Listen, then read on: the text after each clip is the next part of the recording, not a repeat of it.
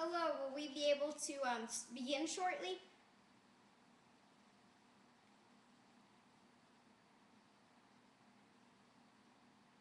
I was just getting ready to ask you the same thing.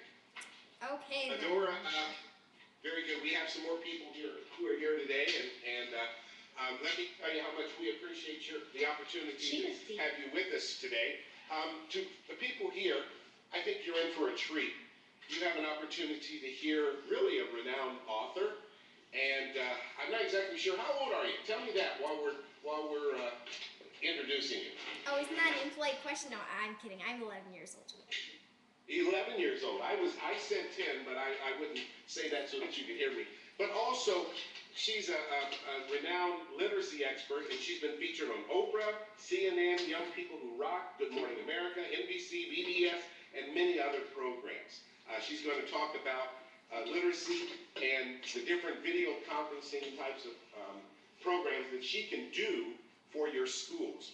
So, Adora, I appreciate you being with us again, and I'm going to turn it over to you. We also have a videographer here in the back. Oh, wonderful. Hello, everyone. My name is adorasvitak, as you know. I am the author of Flying Fingers, Master the Tools of Learning Through the Joy of Writing, and this is the book that I published at the age of 7. More recently, I've been working on this book called Dancing Fingers, and this is a selection of my poetry along with my older sister Adriana's poetry. So a big mix of both reflective, humorous, modern, huge variety of different poems from both of us. So today I'd like to talk a little bit about what I do through video conferencing in my distance learning programs, and also what I do for students and teachers. So here we are, Introduction to Distance Learning Programs from adorasvitak. Let's get started. So here's a bit of an introduction. I've been teaching writing workshops since I published my first book at the age of 7. I've been featured on Oprah, CNN's Young People Who Rock, NBC Nightly News, and lots of other programs. Today, I use new technology like video conferencing and webcasting to reach students in places as diverse as Costa Rica, Dubai, and Canada. And that's one of the cool things I find about video conferencing, is that it allows me to really reach out to the world and share my message with international citizens. Introduction continue.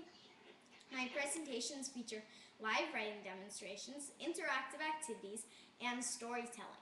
My social studies workshops teach kids, and sometimes even teachers, how to use writing as a creative learning tool across the disciplines. I provide kids with a tangible and exciting example of where writing can take them. So here are a few quotes from what others are saying about my programs. This is from Karen Bate, an English journalist in Britain. She executed her presentation with deftness and determination, holding her audience, all of whom were older, or which were older than her, spellbound, which is very flattering, I think. And that brings me to another point. I actually teach audiences both who are younger than me and older than me and the same age. I have taught audiences of kindergartners, first graders, second graders, third graders, fourth graders, fifth graders, sixth graders, high schoolers, college students, teachers, as well as senior citizens.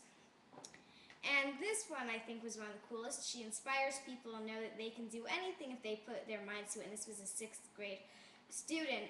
And the reason that I find this very flattering is because that's what I try to do in my presentations. My goals are to show kids that writing is fun, empowering, and exciting as well, of course. So that is what I try to do in my presentations.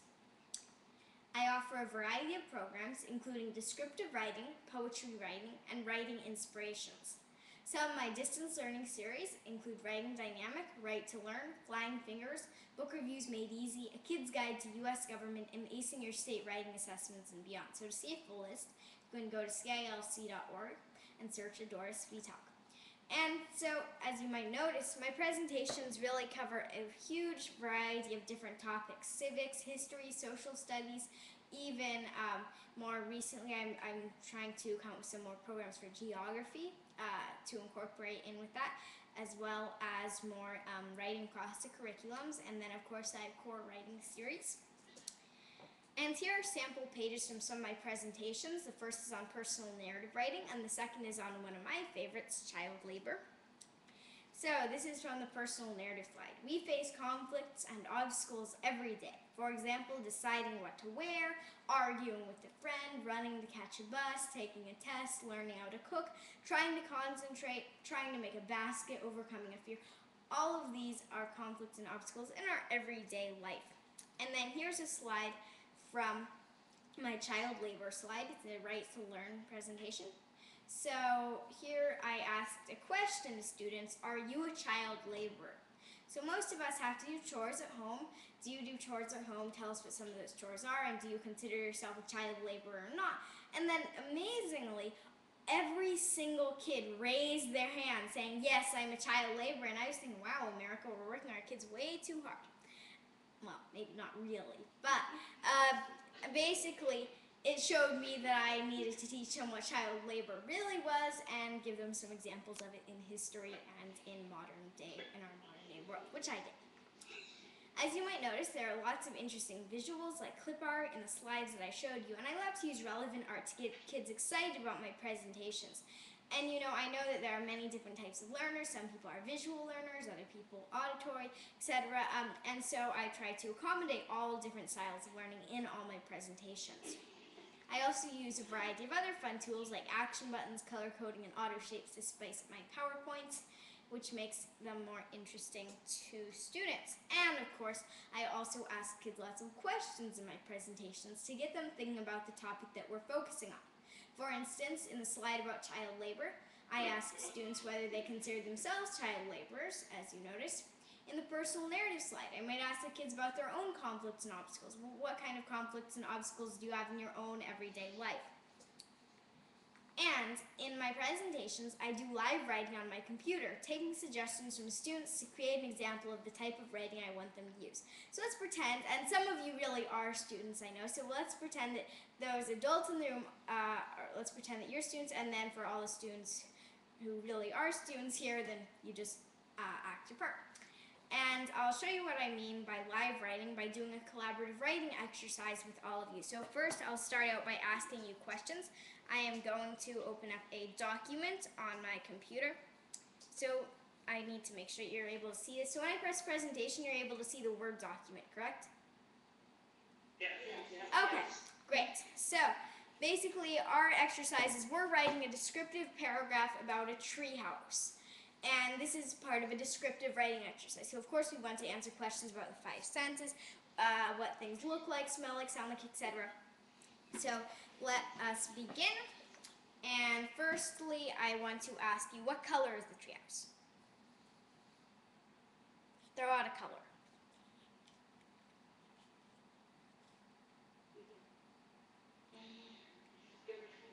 Any color. Any color. Blue. Blue. Okay, that's a great color. So let me see for a minute. Sorry, I need to adjust the view here.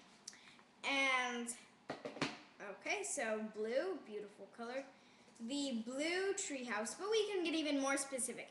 Is it giant? Is it minuscule? Tiny? What is the size of the treehouse? Big. Big. The blue treehouse was very big. Okay, but let's see. And I would show students a little bit about word choice. Now they can use the synonyms function. So we could also come up with a word like large, full size, life size. Small would be the opposite. Huge, gigantic, giant. So let's try immense. Well, maybe that doesn't describe the best. So let's see if we can find a synonym for immense. Huge, vast, enormous, massive, gigantic. Okay, sure. Was very gigantic. Was a gigantic construction. It had, let's see, how many windows does it have? Throw out a number. 4. 4. Okay, it had 4 huge windows, stained glass windows, and let's see, 5 arched wooden doors. That one I came up with myself. Okay, now let's think of some special things about the treehouse. What's so special about the treehouse? Does it have any cool things inside? Can you do interesting things inside the treehouse? What are the perks of this treehouse? Club. It's, sorry? Yeah. It's a club. I'm still not hearing that, sorry. It's a club. Oh, it's a club, I see. Okay, thank you.